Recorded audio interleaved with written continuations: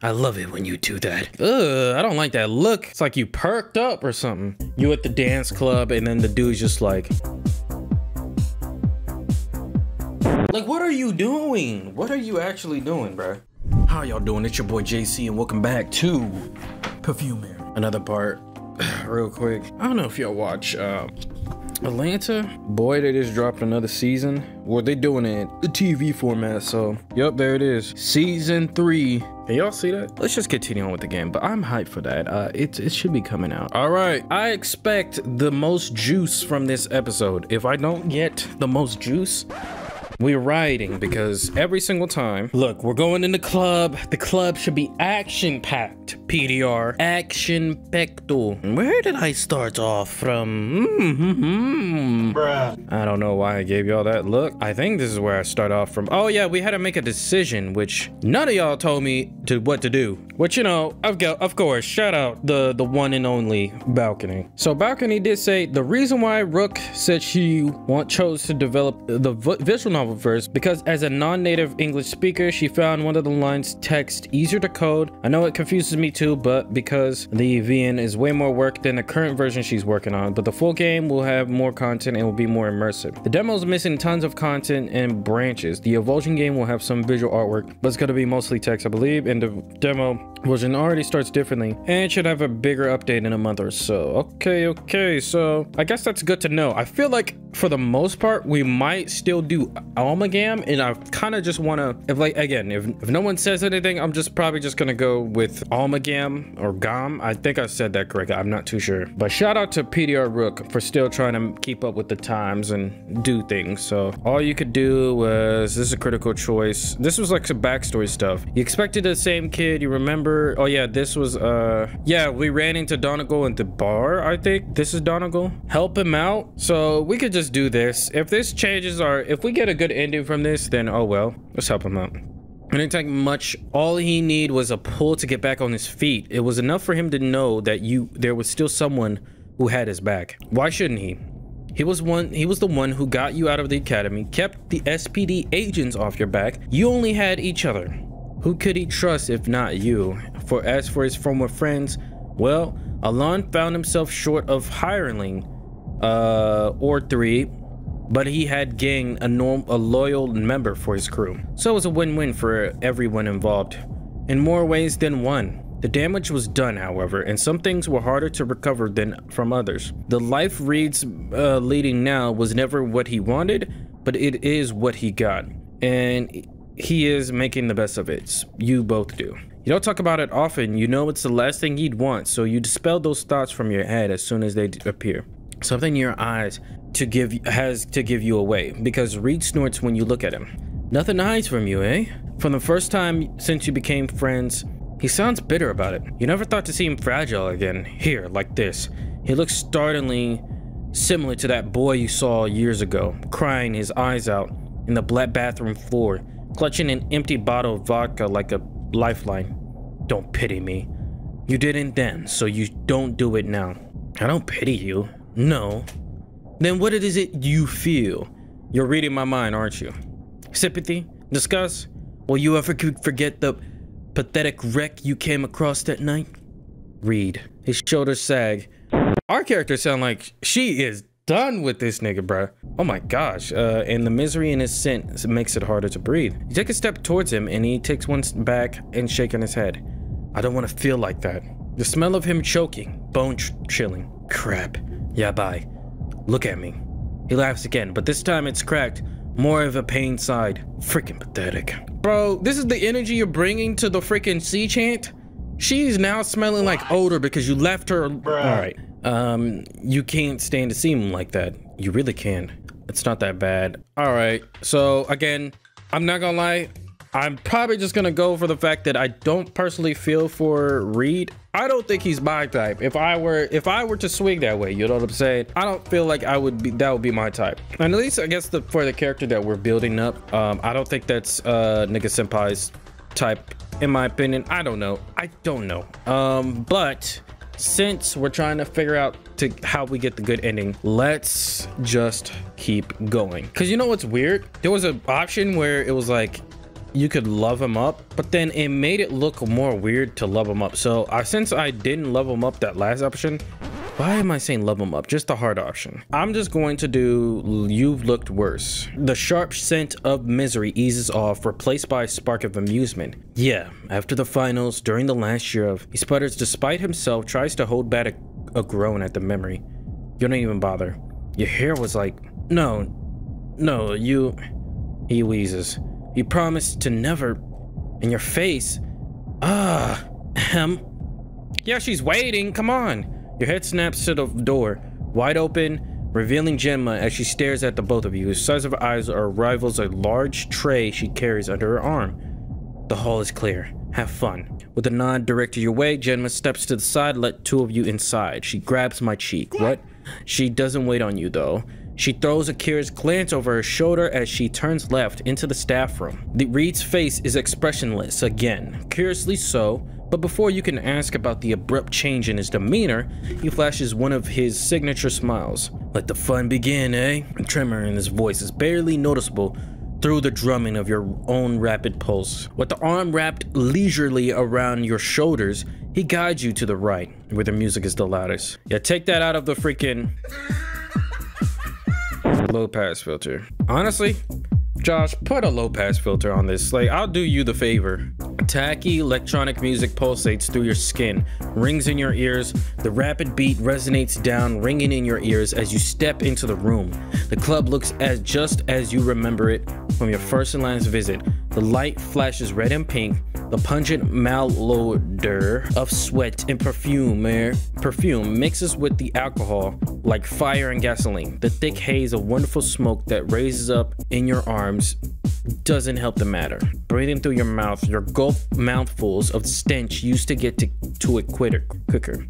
It's a chore, though, you have to swallow down the bile that rises to your throat. Reed, for his part, looks like he belongs here.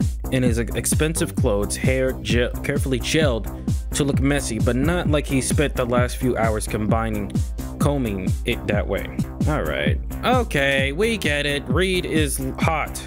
You, on the other hand, you try your best not to blend with the crown, not to look nauseous, I guess, which is hard. The repetitive music and the loud voices yelling at each other. You feel the eyes on you, judging and staring. You don't belong here. The arm pulls you closer with the warmth of Reed's side. Different circumstances, you'd be ashamed of yourself the way you grip him tightly, digging your nails into the meat of his arm. Why are you digging your nails into the meat of his arm? We could still turn back. Shut up. Just keep moving. You could read my mind. Don't tempt me. Facts. I'll check the bar. Don't get into trouble without me, yeah? His tone deliberately light, and his smile shows the hint of strain. Me? You return the smile, hoping that it would look more steady than it feels. I would never. He doesn't tease you about the trouble that you got into, the particular mess of a situation, though you wouldn't blame him for it. He runs his fingers over your arm as he passes you by, eyes already turned on the crowd, sharp and piercing. What's up with it? I'm about that action. Any of y'all can get it. Between one and another, he's gone, melting into the cloud of bright pink smoke. Over the jumble of the other aromas like fruit and perfume, mixed with the odor of human emotions, you can still smell the scent of his skin. What are we, a freaking dire wolf? You can find him easily if need be. For now though, you focus on the mass of people, careful not to make any eye contact. You're not here to play, and you can't afford that to catch someone's interest. Grazing over the faces as subtly as you can, you look for a familiar one, but you find none in the sea of strangers. You want to start with, you want to find a guy whose hiding place is a nightclub. You might want to try the dance floor first, right? There's enough attractive people around to lure a man, fickle as Marco. You'll just show some cleavage. You push through the swarm of patrons, dodging a few pairs of wandering hands, narrowly escaping the glass tray of vodka that lands sloshed on the tips of your shoes. Great. Bro, stop it. You know you ain't don't care about them extra sketchers.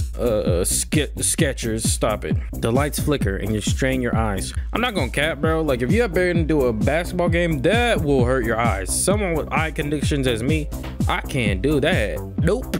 Halfway through the room, you almost give up, catching the sight of the bathroom door and the sharp tang of chlorine and ammonia. That could offer you a momentary respite, if not from the noise. then from the odor. You don't get to think about it long at all, though, when the unmistakable fragrance of high-end cologne and situated with a pungent mask of tobacco reaches you in the middle of the dance floor. Marco. Your body moves as if led by a rope. Where you come back where you came from. All right, brother. This man got a scar like he's freaking built like an antagonist. Your guy's standing on the stairs near the archway that leads to the VIP section of the club. With his face illuminated by the bright neon sign hanging above him, it's easy to distinguish his features. The slightest change in his expression, the way he's staring at you, the patrons turning their heads in their direction. When he's sure you notice him, he takes a step back without turning, making sure you're still watching as he vanishes in the partial darkness of the hallway. What is this, do we know his, Perfumare? Oh, he don't have a Perfumare. Why does the dude look at me like the typical, like, you at the dance club and then the dude's just like, what are you doing? What are you actually doing, bro? You could have got the wrong blonde hair brunette. Wait, did that make sense? Bruh. I don't even know how our character looks. Low-key. When he's making sure you noticed him, he takes a step back without turning, making sure you're still watching as he vanishes in the partial darkness of the hallway. I knew they were gonna give us this option, these choices. Let's do the first option. We're going this route. You jump to your feet in an instant, he's gone, setting the table screeching a couple of inches backwards. Not wasting a second, you rush past the room and onto the stairs, only to get stopped by a bouncer. VIP is by invitation only. If you don't persuade him, use your lure. Another invitation? What the heck? Don't have time for that. I said, oh, F this. And I said, say goodnight. An old spiel. But you don't even bother to look him in the eye as you circle around him. Time for a nap, don't you think? The only response you get is the thud of his body hitting the floor. It works every time. Yeah, thought so. With that hindrance dealt. Wait, did we use our allure? What the frick was that? With the hindrance dealt with, you jump up to the stairs, dashing down the hallway into the part of a club that you've never had the occasion of visiting before. Oh, we are in lurky waters, bro. This is exactly what I wanted, PDR. The lingering aroma of spilled wine and wax floor tickles your nose. Your shoes rattles on the smooth tiles, and you have to slow down not to slip. The red lights are not helping, and reflecting off every surface, brightening the ornate tapestries in uneven splotches. Thankfully, you don't have to run long. What up, brother? Marco's waiting for you in the middle, grinning like a child on a Christmas morning.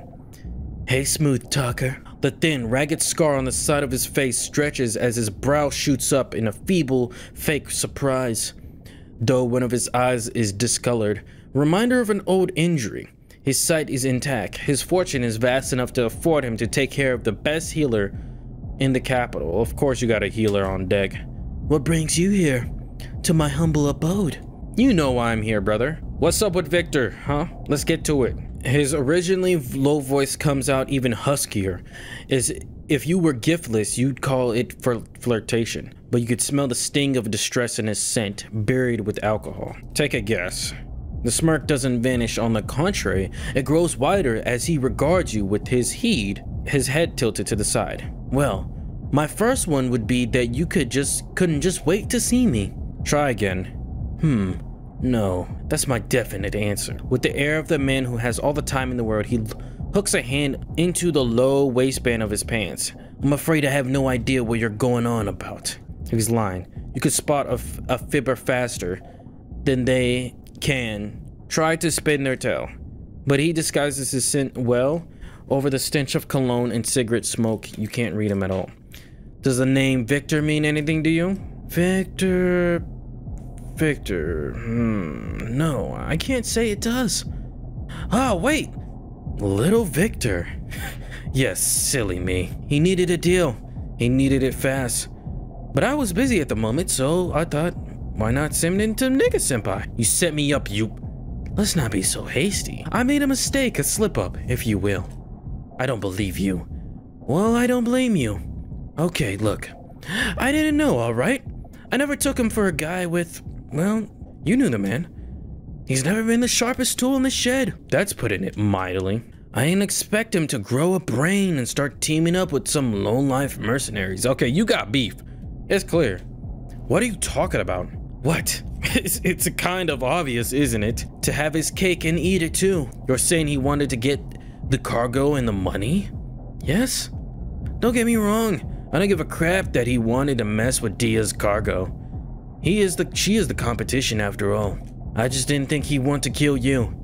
I didn't think he had it in. You expect me to just take your word for it? No, I could prove it.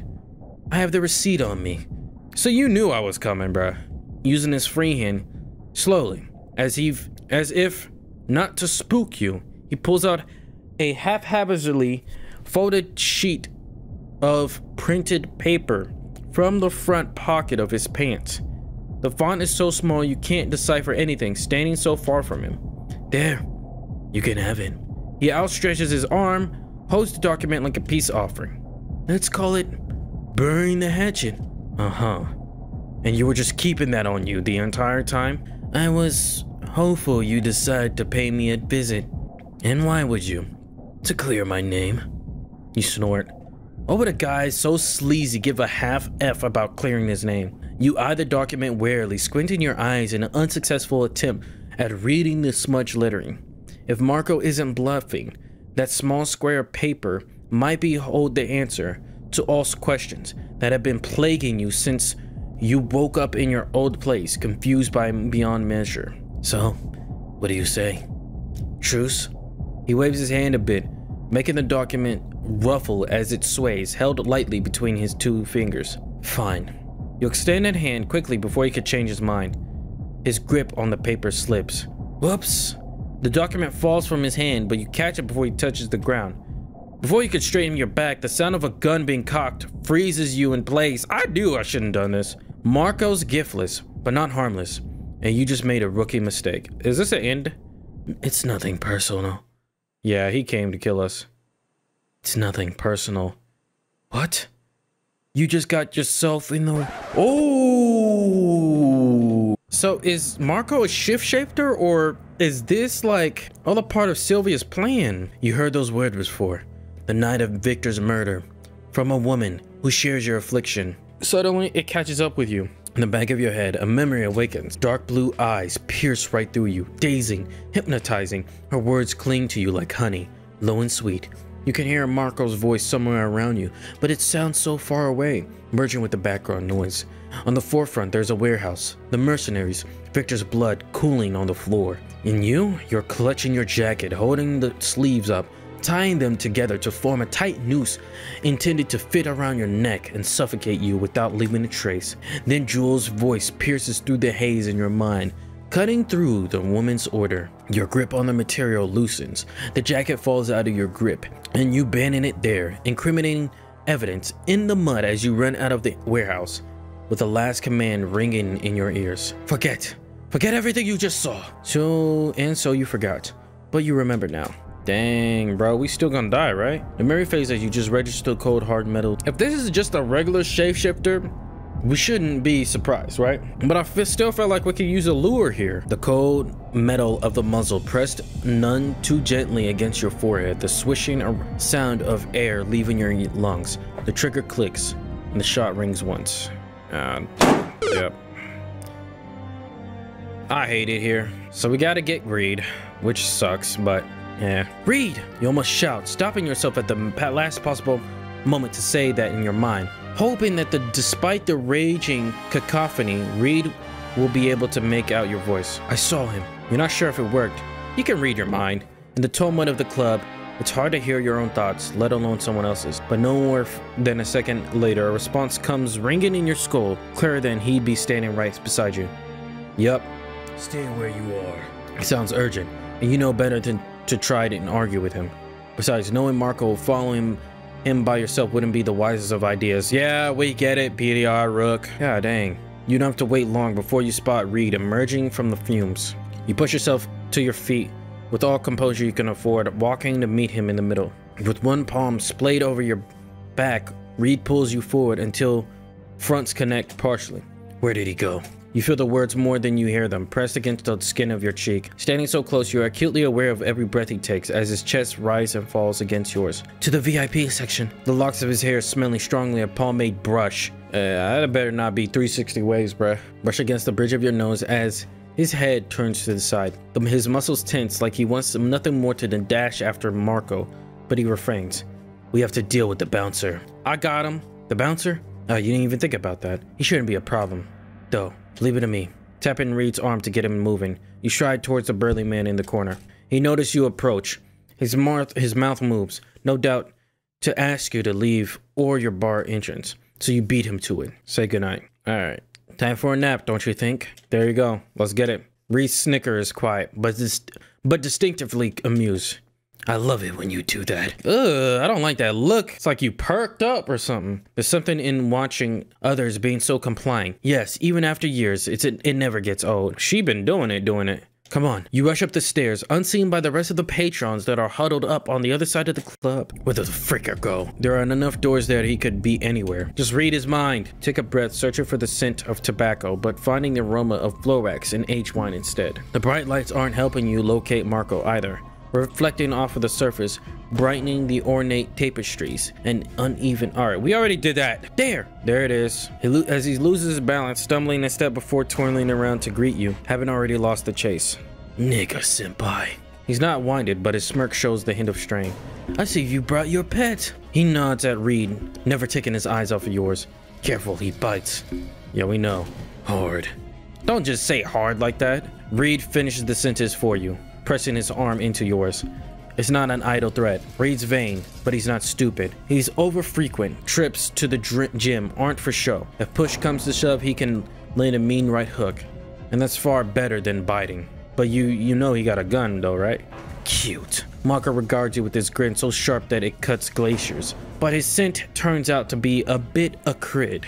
A bit scared. He plays a part well, as he opens his arms in a gesture that, onto a man such as him, looks downright mocking. Well, with the idle warnings out of the way, tell me. The thin ragged scar on the side of his face stretches as his brow shoots up.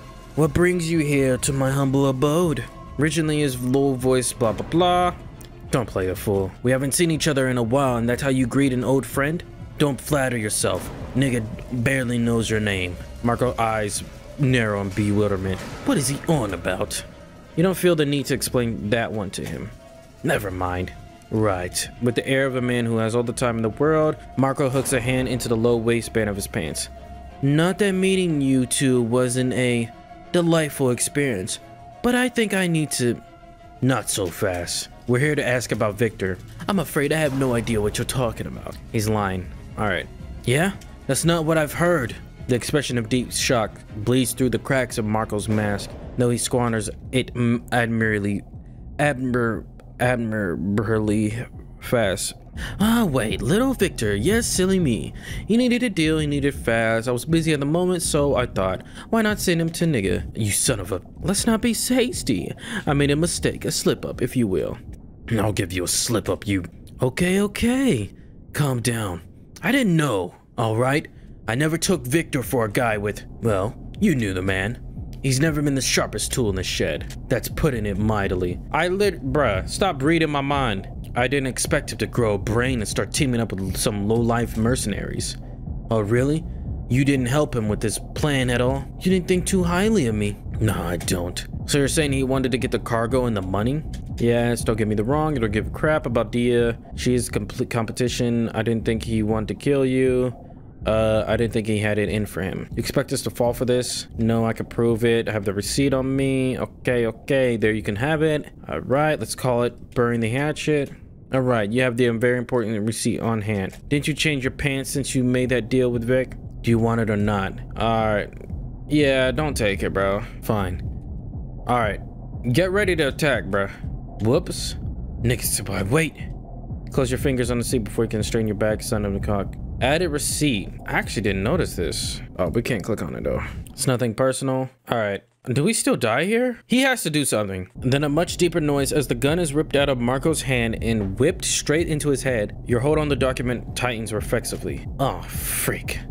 Suddenly, the flashback leaves you winded, dizzy, and out of it, staggering. Your heart drums in your chest. Did Reed take the gun? The bone in Marco's hand snaps, sickening crunch as Reed pivots and twists his arms, kicking the gun away. Marco shouts, pierces through the corridor, full-throated and blaring over the repetitious music. And it forces you to move, taking a gander at the hallway. It's empty. Nobody has heard you yet. Marco staggers to the ground. With a little help from Reed, the next kick meets Marco's side. Yes, sir, flipping him on his back. He whimpers as he's wiggling on the ground like a ringworm.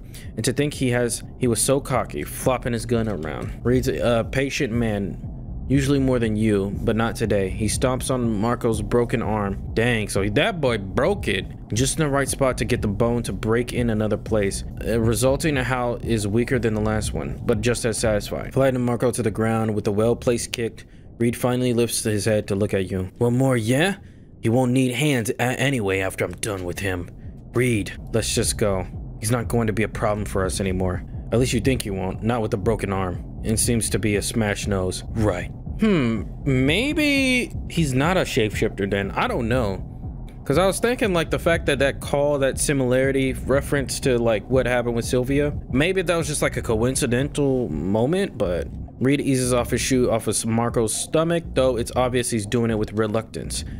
Glancing at the slumped body at Reed's face scrunches and grimace, you might mistake for disgust, but he's far from disgusted. He's furious. This freaker. We should. He cuts himself off, clenching his fist.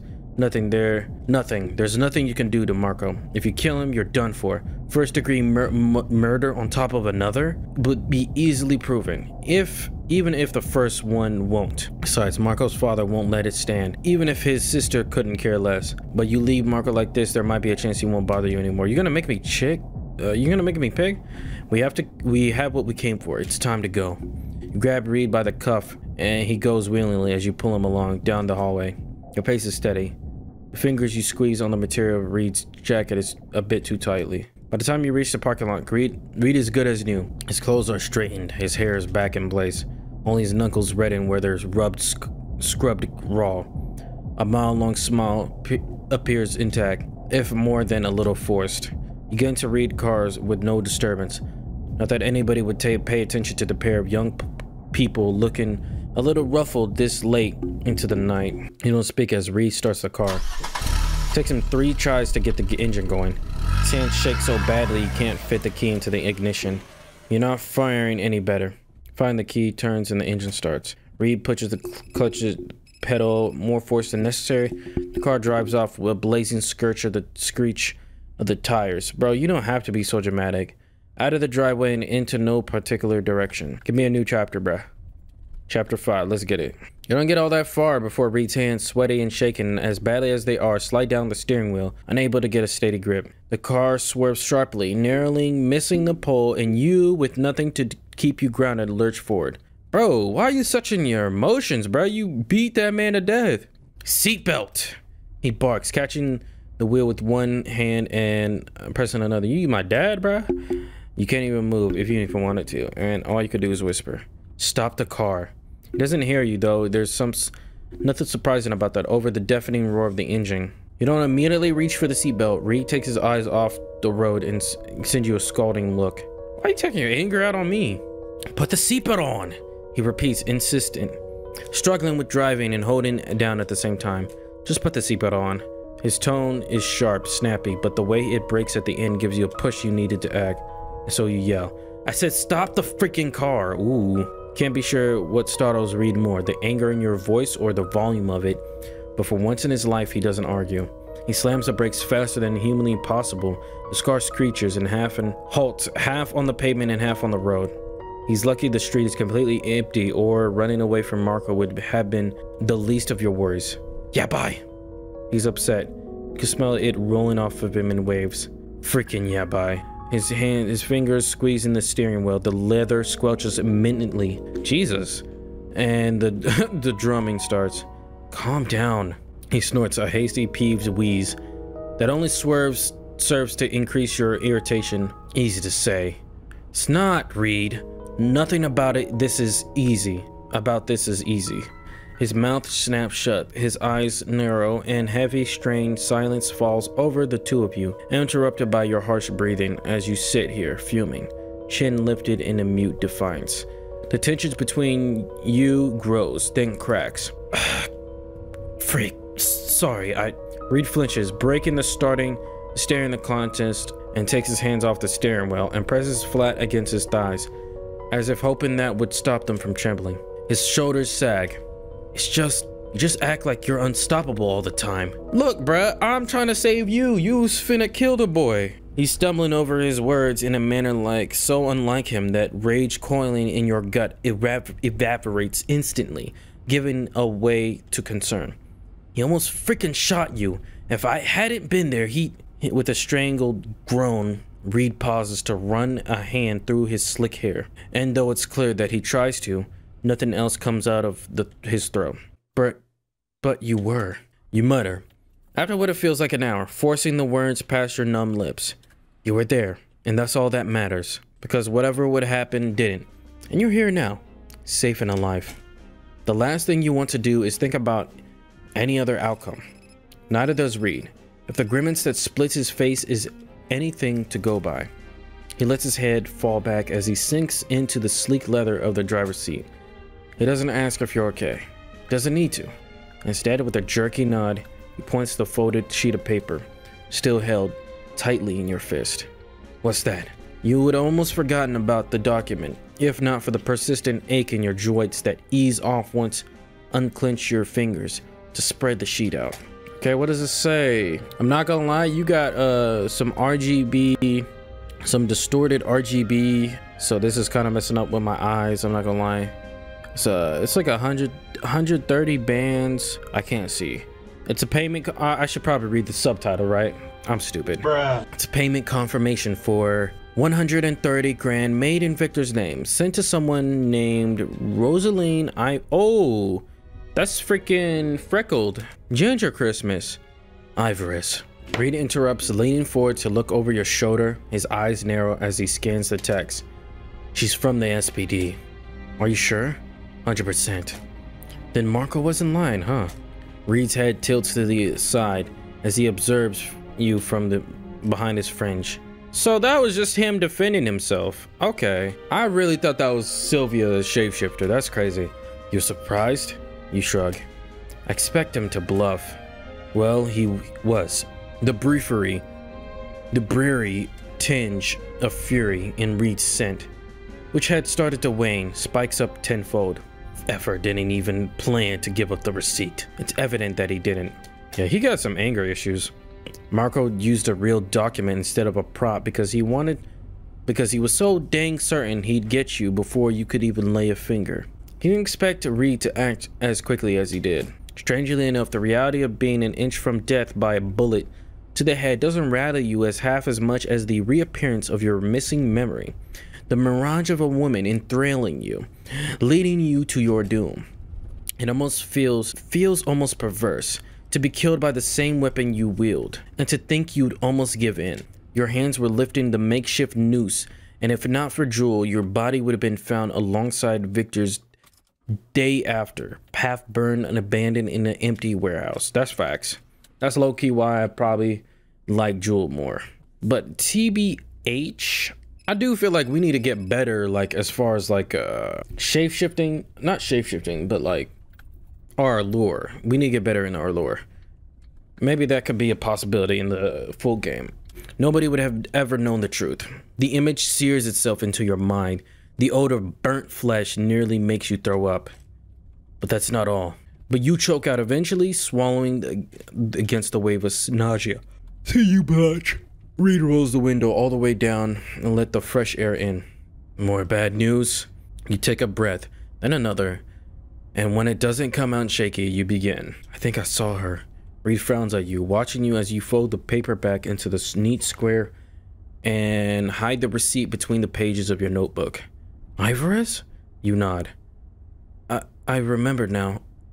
A tall woman, maybe in her early 50s. Oh yeah, she old. With long brown hair, and that's not her. Ivorous isn't tall. And she's Alan's age. So not even 30. Oh, then who? Tall, brown. It's not much to go on, you know? The way to state the obvious, absolute obvious.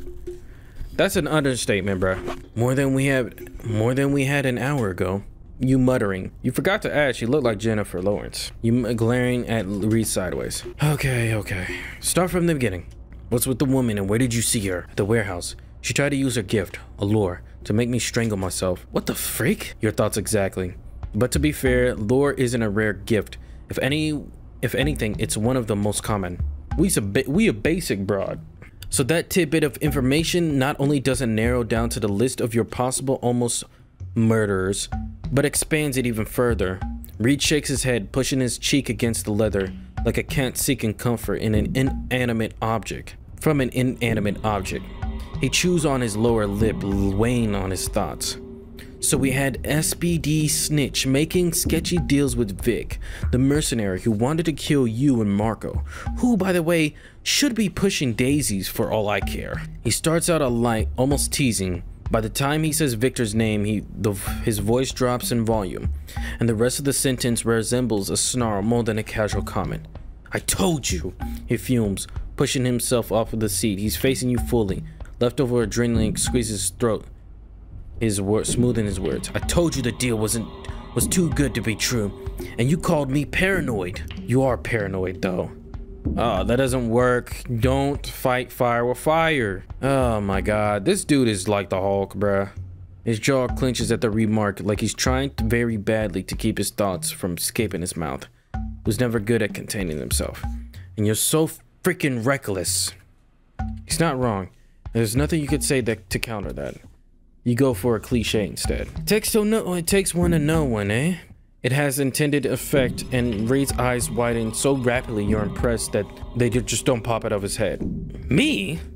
He yelps, slapping his hand against his chest, honestly peeved. That's coming from a guy who makes a living by pretending to be a thug. Reckless? You did almost send Marco to the morgue with one-way ticket. What do you call that if it not reckless? Fair? Well, he's got you there. I mean, he deserved a beatdown, but not death. By the way, infuriating smirk that curls the corner of his lips. He knows it too. It's irritating, but you really can't stay mad at him for long. You don't let him start gloating though. Tamping down the budding smile before it truly formed. What do we do with the receipt? Resolutely, you return to the subject at hand, more willing to let his outburst pass. Should we contact the SPD? Yeah, right. Reed lets out a huff of not so amused breath through his nostrils. Do you fancy a trip to Galdo? I've heard they have nice beds there. Concrete. Right. Not ideal. Maybe Laurent could... Reed's eyes shoot to yours and he stares at you. He's trying to remind us we on Reed's route, not Laurent's. No way. Besides, he's out of the picture. What? Well, gone. Puff. He waves his hand, outstretches himself with the console, folding his arm loosely on top of the steering wheel in one smooth movement. Alon keeps an eye on everyone, and apparently Officer Crabhead has left a Lazar. And good riddance. What for? Do you know why? Something, business something. His arms rise and fall, an unconcerned shrug. At least you think it's a shrug.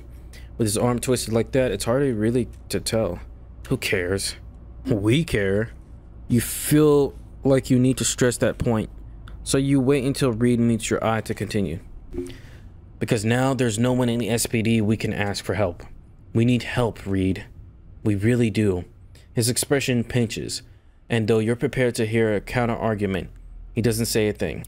There's a bit of silence when all he does is stare at you with hard, piercing eyes, and a small frown that appears to be more gloomy than angry.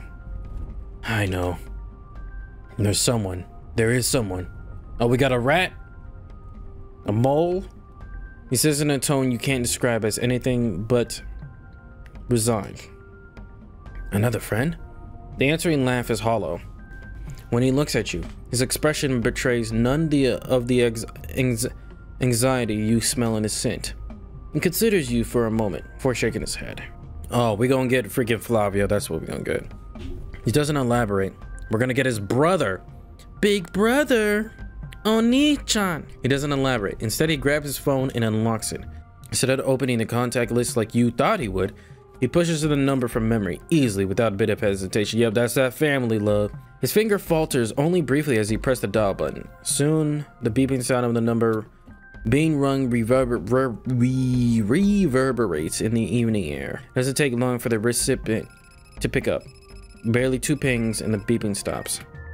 There's a complete silence on the other side. Only a sharp breath tells you that the receiver is still on the line. Pronto, Reed snaps when the stillness becomes unbearable, pressing the phone closer to his ear. His eyes squeeze shut when the answering voice mumbles something back, a string of words too muffled for you to understand. Si, sono io. The cold, detached tone, with the look of absolute anguish Reed fails to conceal. Mi devia faire un favor. Whatever the reply is, it can't be anything bad because when Reed hears it, the acidity in his scent loses its bite. Va bien. Si vendia le mezz'ora, la mezz'ora. He doesn't seem to care for a response, whatever that might be. As soon as he's done, he disconnects, squeezing the red button, throwing the phone over his shoulder, and lands somewhere in the back seat, screen down. You're too busy staring at Reed to give him much attention. He said it'll help. That was kind of vague, bro. Tell me who you talking to. He's saying it if anything is far from calm. Are you sure it's good to drive? Not looking up from the task, Reed raises a brow in challenge. Why, do you want to take over? Not really. Then buckle up and stop complaining. Yeah, I knew that was a smart remark, but it didn't matter. I need some sleep. What? Are you sure you're okay? Yes. Really? Why? He croons gleefully, though it's more than show for anything. Are you worried about me? Shouldn't I be? You almost crashed the car. Almost being the key word. Uh-huh. He was on a roll, clear as day. You won't succeed in talking him down. Not like when he's like this. Tunts and wrung tight. Hey, yo. Alright guys, we're gonna stop it here. Come on, bro. It's obvious he was talking to Flavio, because he don't like Flavio. I don't think he do. From at least from what I remember in his past. This is also the thing that we saw we can look at. So pronto means hello, ready to speak. Yes, it's me. You must do me a favor. Sure. See you there in half an hour. Okay. So we're gonna be meeting Flavio in a half an hour. All right, y'all. That'll do for this episode. I enjoyed this one. This one's actually pretty good. We got to know more about what happened with Marco and how he was telling the truth, but you know, him still being a bad person or not the best of people. You kind of saw what happened to him, but yeah, I'm curious to see how this is gonna end. I have a general gist of what's gonna really happen though, because other 2 endings of the other routes are the same in a way. Like we still kind of get like a happy ending if you get the good ending, one of the endings. I don't know, man. We'll see, but yeah, appreciate y'all as usual. Shout out to Balcony and let me know your theories as usual. Stay blessed, keep your space strong, and see you when I see you.